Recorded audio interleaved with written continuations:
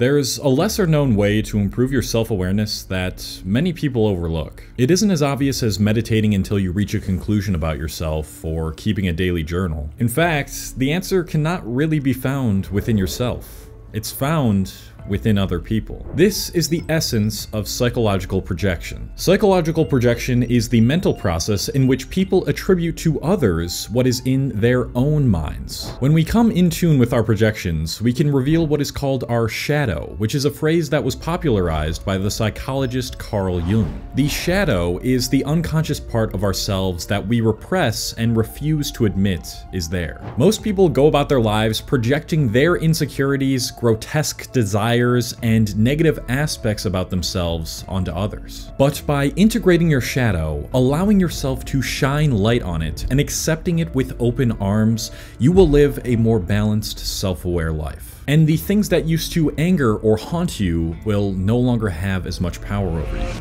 I want you to imagine a world where evil didn't exist. Everybody got along, nobody disagreed with each other, and life was peaceful. What do you think it would take for humans to reach that point? Would we all need to think and act the same way? Or would we need to accept our differences and be okay with them? Well, the answer probably isn't as simple as either one of those. As backwards as it sounds, I think we would be a little more closer to a world like that if more people embraced the weird, evil, pessimistic parts of themselves. And if that sounds confusing to you, let me give you an example. A man named Chad lays down on his couch after a stressful day at work. He got into a heated argument with one of his female coworkers because she was overly stressed and complaining about her period. "Why don't you just suck it up, huh? Sheesh, women are so sensitive," Chad said. "It's funny you say that, considering the fact that you're the one that's getting overly emotional," the woman replied. "What did you just say? I'm not sensitive at all, you moron. Women are just soft, that's all there is to it. They'll never be able to handle what men can handle."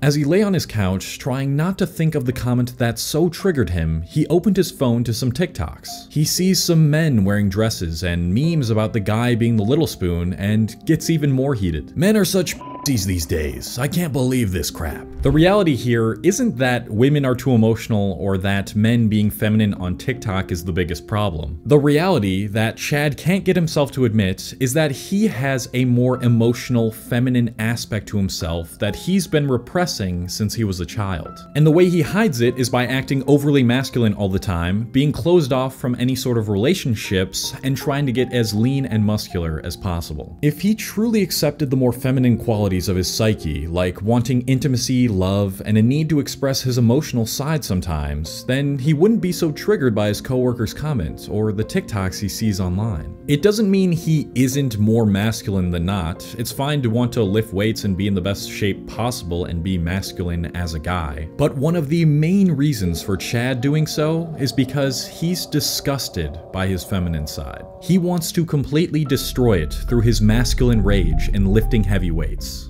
And paradoxically, the more he tries to destroy it, the more power it has over him, and the more it projects itself onto other people. In this way, Chad is just a little baby trapped in a muscular man's body. This is the sad state of most people. Their shadow selves run rampant, and they get triggered by anything that reminds them of something in themselves that they can't bring themselves to admit. Maybe the example I just told triggered something in you, and if that's the case, you've got some shadow work to do. The truth is that most people can't handle the truth. They're afraid to open themselves up and see what monsters lie there awaiting for them. What most people can't seem to understand is that your outward reality is a direct reflection of how you feel about your inward reality. If you get really triggered by someone's presence alone, then it's likely that they are expressing a part of themselves that you are afraid to express or admit that you have.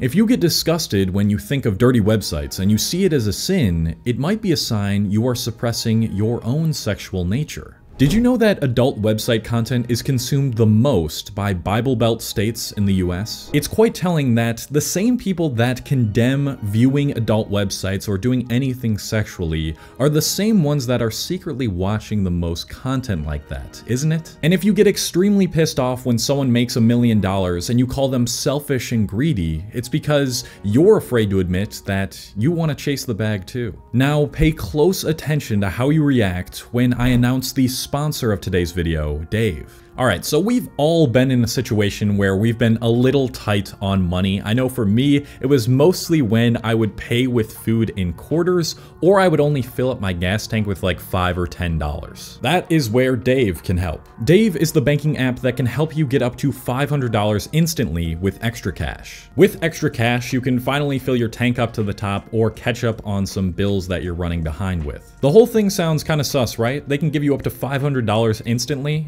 Well, here's the best part about Dave. There is no interest and no credit check needed. All you do is download the Dave app, put in your information, and then you can get up to $500 instantly with extra cash. Millions of people have already downloaded the app and it's got very high reviews, so if you're trying to get some financial relief, then you can download Dave at dave.com/Hastings. That is dave.com/Hastings. Sign up for an extra cash account and get up to $500 instantly. For terms and conditions, go to dave.com/legal. Instant transfer fees apply. Banking provided by Evolve member FDIC. So listen, the main point I'm trying to make with this video, and to make you realize, is this. If something that someone else does produces a visceral negative emotional response out of you, then more often than not, it's because you are suppressing that quality within yourself. And if you are so quick to get defensive and pissed off about what someone says about you, then it's because you're afraid that they might be right. Because otherwise, it wouldn't bother you so much. I can think of so many instances in my life where I've gotten triggered at something that when I stepped back and took it in really and questioned why I was getting triggered so much, it was because I had some sort of insecurity or flaw that I didn't care to admit. I've come to accept that evil things exist in this world. We all want to believe we're completely pure souls that only want to do good to others, but that's just not really true. The truth is, you are flawed, you are sensitive, you are insecure, you do hate things about yourself, you are egotistical sometimes. Humans are in a constant battle between the conscious aspects of ourselves we can handle facing and the unconscious aspects of ourselves that we can't handle and thereby project onto others. And paradoxically, if you continue to push those unconscious parts away, leaving them in the dark crevices of your mind,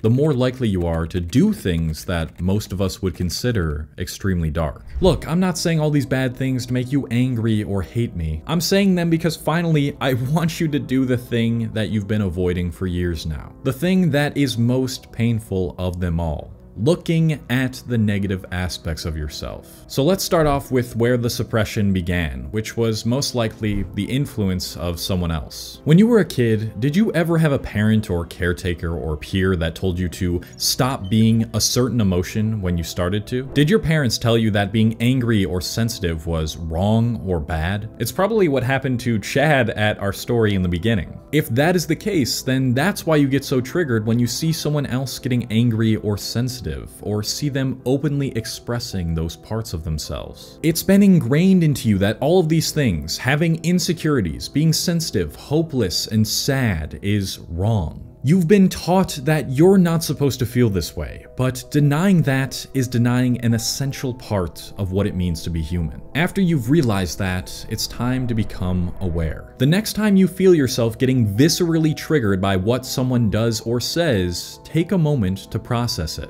Ask yourself, why is it causing me to feel this way? When have I suppressed what this person is doing in the past because I thought it was wrong? Could I secretly be like them in some way, or do I secretly wish that I had the capability to openly express what they're expressing? Once you answer these questions, you'll uncover more and more pieces of your shadow self. And once you do this, you need to practice possibly one of the most difficult practices that you can do to help yourself, which is radical self-acceptance. Envision your shadow self in front of you. Do not run away from it like you've been trying to all these years. And tell your shadow self, I was taught it's not okay to feel you within me, but it is. When you do this, your shadow self will probably start to fight back. It will try to deny all those awful thoughts and feelings that you've had before. It will make up every excuse in the book to try to deny that that part of you is there. But it's only doing that as a way to continue living, as a way to protect itself, and therefore protect a part of you. Because if you shine your light on it, it knows it will vanish. But that is exactly what you need to do. Look it dead in the eyes and say, you have issues. You get angry. You get jealous and greedy and are not kind sometimes, but you are a fundamental part of me. I am no longer going to run away from you now, and I accept you with open arms. And the next time you feel those more negative aspects of human nature start to come out of you, you'll be more kinder to that part of yourself, and therefore it won't express itself in such visceral, negative ways. And you'll find that you don't react so negatively to them anymore. When someone decides to do something that used to trigger you, it won't, because that part of yourself no longer triggers you. Every single person you know is insecure about something and gets depressed sometimes and gets angry when they think they shouldn't and contemplates why they even exist and feels like a failure. But the only difference between you and the ones who don't let these things come out in such nasty ways is that they have the ability to fully accept both the positive and negative aspects of human nature and thus become whole with oneself. This is your next mission, because the very thing you're afraid to confront within yourself might be the key to your freedom. Thank you very much to all my patrons on Patreon. If you don't know what that is, it's a platform separate from YouTube where I'm putting out exclusive content. You can talk to me one-on-one over the phone on there. If you want to check that out, link in the description. And if you want to check out another video that helps you deal with your insecurities, check out this one. Will really help you. And I'm signing off. I'll see you guys. Love ya. Peace.